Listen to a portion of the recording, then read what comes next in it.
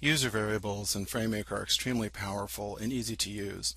The text that you see in front of you, which is red, is an instance of a user variable.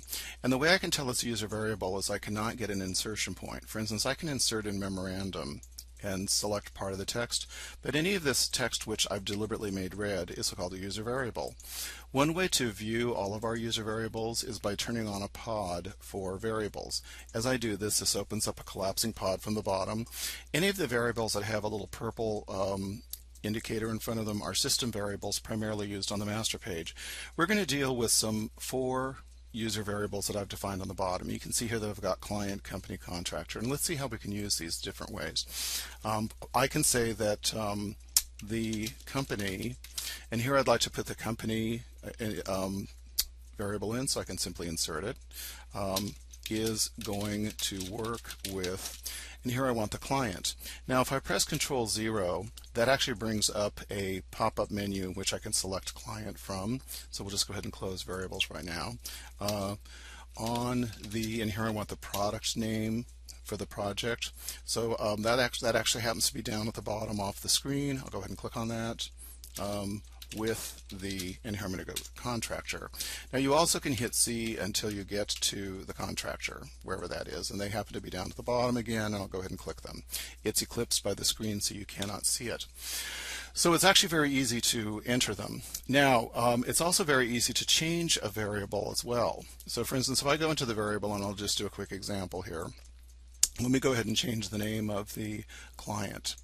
Right now, excuse me, right now we have client defined as client A. If I wanted to redefine this, I can simply bring up the definition of the client, and I could put my own name and make Maxwell Hoffman be the client. So I'm going to edit that, and notice the moment that I do that, everything's gone back to normal. Now what I'd like to do is just go ahead and do an edit undo, or another thing I can do is the basis of our demonstration today, which is how to use templates with variables. So what we're going to do is to actually import a template to change the definitions of our variables. And we're going to do this 3 different times to show how we could actually use these variables 3 different ways.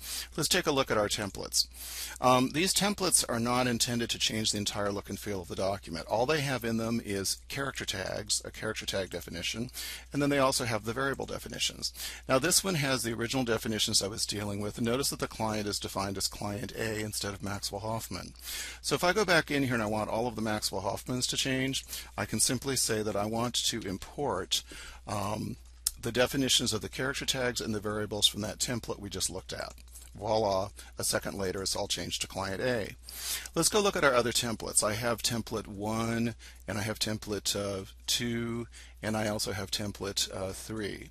So if we go into template 1, we'll see that this actually drops in actual names instead of that placeholder text, and it gets rid of the red. But notice that it's still in sort of a courier style, so that in draft editing we know that those variables are easier to spot. I have a second variable that's called PDF review. When I click on this, the difference is that we have background highlighter applied, and this is actually done from the character format. And in this case, you know, the character format, for instance, over here, you can pick various background colors, and one of our colors is salmon. That's how that was achieved. The final template, which is template 3, is when we're completely finished with the product. We want all of our variables to look normal, and we just want them to go into sort of an italic style. So I'm going to apply all three of these just so you can see the various changes. So let's go back to our original document. And I'm actually going to go ahead and close this pod. I don't need it at this point. So let's say at this point that I'm ready to start authoring, but I want to have our actual client names from this first variable. So what we do from that first template is we simply change the name of the template that we're importing from. Notice that I'm not importing all of the values. You can select everything, turn it off, and just say character formats and variable definitions. I only need these 2 things. As soon as I do that, notice that the red text goes away, and instantly throughout our document, no matter how far down we go down, we can see that we've got the Zipperoo 5000, Elite Services, or huge gigantic corporation.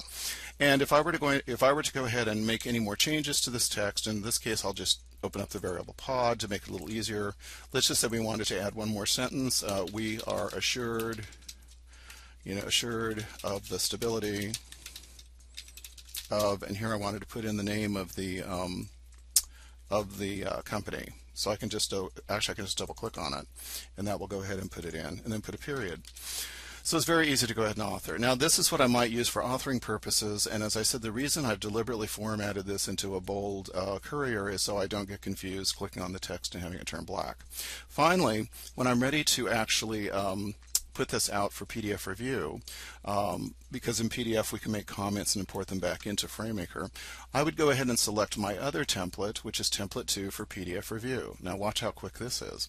Here we have the same names, the definitions are the same, but everywhere that we have a variable, we've deliberately put a salmon background around it so that people can determine that that's text they don't need to make a notation on.